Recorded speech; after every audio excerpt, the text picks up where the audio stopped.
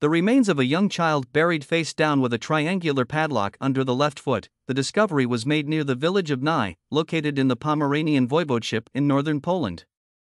The burial, which dates from the 17th century, was found adjacent to the padlocked vampire burial discovered in 2022, where the deceased was buried with a sickle over the neck to prevent the ascension to vampirism.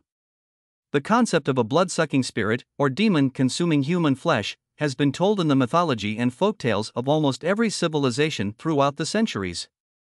During the late 17th and 18th century, the folklore for vampires as we imagine became rampant in the verbal traditions and lore of many European ethnic groups. They were described as the revenants of evil beings, suicide victims, witches, corpses possessed by a malevolent spirit, or the victim of a vampiric attack. During the 18th century, vampire sightings across Eastern Europe had reached its peak, with frequent exhumations and the practice of staking to kill potential revenants. This period was commonly referred to as the 18th century vampire controversy.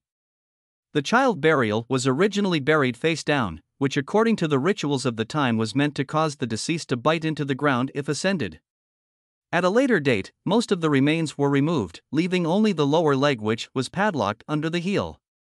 According to Dr. Dariusz Polinsky from the Copernicus University, the padlock was placed to protect the living from the deceased and symbolized the closure of the final stage of life.